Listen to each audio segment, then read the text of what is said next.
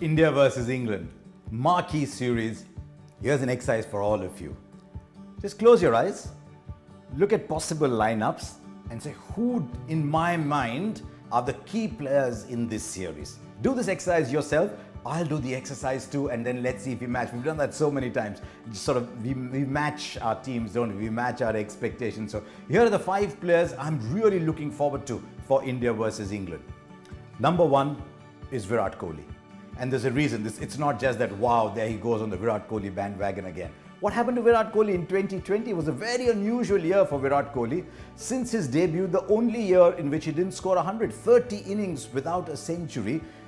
I mean, I don't know if Virat is the kind who keeps track of these things, but he will know. He will also know, and I don't think he gets up every morning dreaming of competition, but he will also know that Joe Root has got a double 100, Kane Williamson's got a double 100, Steve Smith has got a century and almost 300 runs in those last 2 test matches.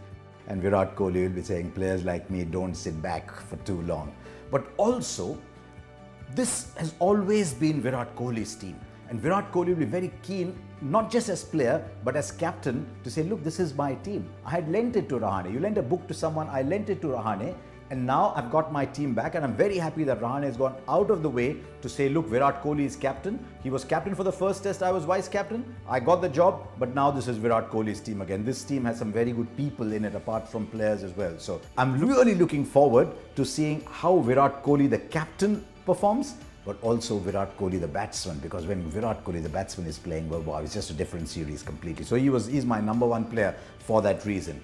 My number 2 player is someone who strangely, for all the great cricket he's played, has not quite the greatest record, dare I say, against England, and that's Ravichandran Ashwin. He's averaging 35, 36, he's taking wicket at a strike rate of 77. Ashwin in India doesn't do that. So I'm really looking forward to Ashwin because I thought he bowled magnificently in Australia. There was so much talk. With some players, we tend to talk about what they haven't done rather than what they have. And I don't know why that is true of Ravichandran Ashwin. He's been such a giant in Indian cricket.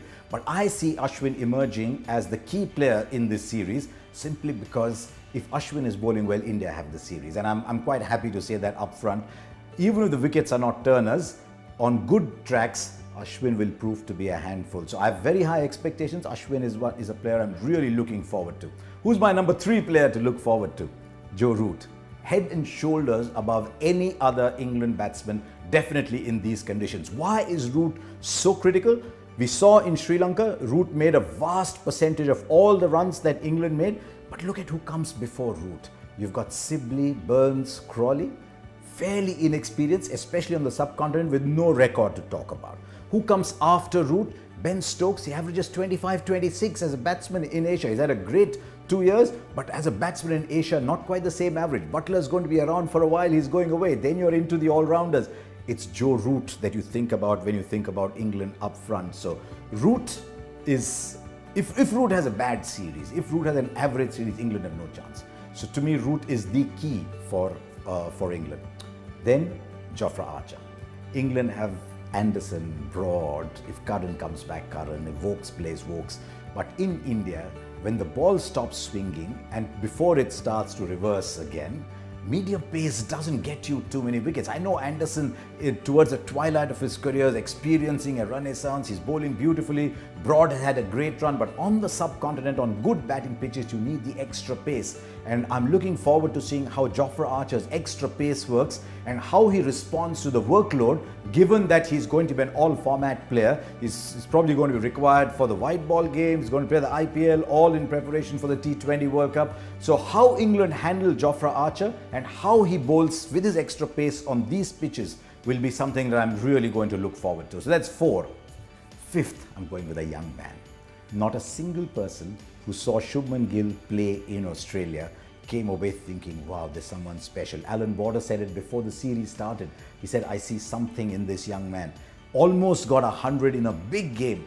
And I'm expecting Shubman Gill, if he can keep all the pressure of expectation and everything around him, go out, play the new ball, I'm expecting Shubman Gill to have a big impact on this series. So there you are. Those are my 5 players. Pick yours.